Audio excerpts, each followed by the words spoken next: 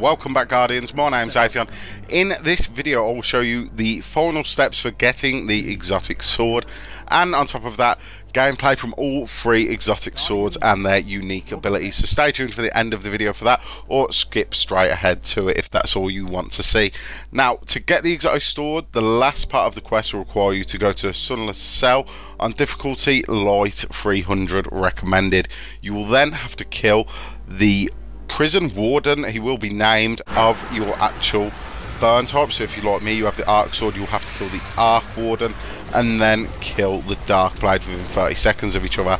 So as you'll see here, the warden's health actually flies down. You've got to be careful not to kill him before you get the dark blade ready to die.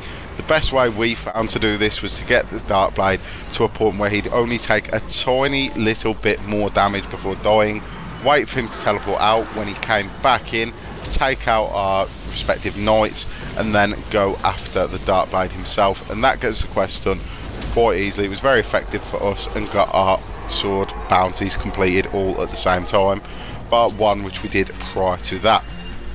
So having completed that quest line, you then return to Shaxx to pick up your exotic sword.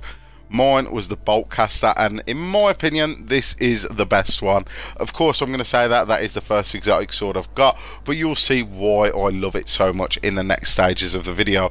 So as I said, once this step is done, that's it. You have your sword. Return, get your sword, get your Grimoire score, and get ready to have a lot of fun with this thing. So as you can see, there are a lot of modifications you can make on the swords. I am going to probably go with more damage and more ammo. The arc sword can actually create orbs potentially when killing enemies. That could be very useful if you're a team playing guy. The special ability of the sword is just amazing. You'll see that in a moment, along with the void and the solar swords and their special abilities in a few circumstances. So first we have the solar sword. Now this, in my opinion, is designed for bigger targets with its uppercut ability to take down those mages, those big bosses, things like that. Next we have the void. Look at that area of attack damage. One spin and he actually took them all out. I think he might have done an extra spin there just for show, because it's cool.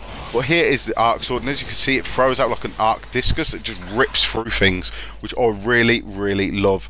So here we go again with the void, taking out two enemies there. You'll see why we're up here in a moment. Next we have the solar sword again, and it's not best tested out on these enemies, but look how far it sends that guy flying. It really is an amazing weapon. I can't wait to get my hands on those two as well. But I'm just loving my arc sword at the minute. Look at the range on that thing. It can be used as a sniper. It actually kills all three of these, taking them out one at a time. And I just love this sword. I'm going to need extra ammo with it because it does take 5 per swing, but it's definitely worth it and definitely a lot of fun. Hopefully you guys have enjoyed this video. If you have and would like to see more exotic sword gameplay, don't forget to subscribe. As always, thank you for watching, and I'll see you tomorrow with a brand new video.